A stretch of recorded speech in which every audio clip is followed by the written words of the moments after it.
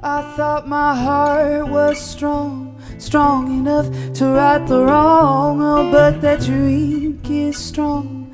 And so tonight is my first show since March, which is crazy. And I think I just feel alive. I feel like this whole year I've just sucked at stuff because I'm not good at computers. I'm not good at social media. I really have trouble breaking down that barrier. And tonight it's like, oh, this is something I'm actually good at and I can do this. And so I feel really fulfilled. And honestly, I think I don't know if I've ever appreciated singing live as much as I did today, to be honest with you.